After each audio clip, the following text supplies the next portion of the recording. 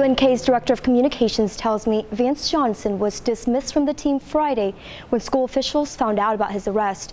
Now investigators believe he could be tied to 5 similar cases in 4 different cities. 9 games, 18 tackles, and 2 interceptions this season for 20-year-old Vance Johnson. But now the defensive back is dismissed from the University of Nebraska Kearney's football team after his arrest Friday. It's not too uncommon, in my opinion, that he went so far out of his locale. Papillion police say Johnson is behind a robbery and forgery case from September 26 on the OfferUp app. The app definitely left a trail as far as in order to help identify him.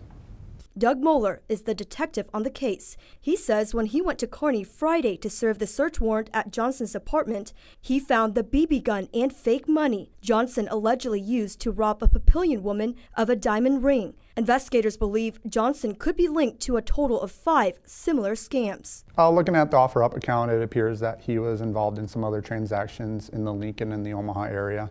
Also a similar case in Bellevue. The reported victim says he met with Johnson to sell an iPhone, but instead got $500 in fake money. And then he deleted his profile and everything like that off of it, but my wife had already taken pictures of stuff that was on their profile, and one of the things was from Kearney. Now, as this former football player sits in jail, the victim says he's learned his lesson and hopes Johnson has too. What do you want to say to the suspect? He's an idiot.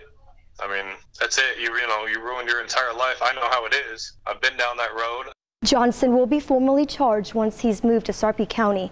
As for his future at UNK, a disciplinary team will review all student conduct and determine the status of his future there.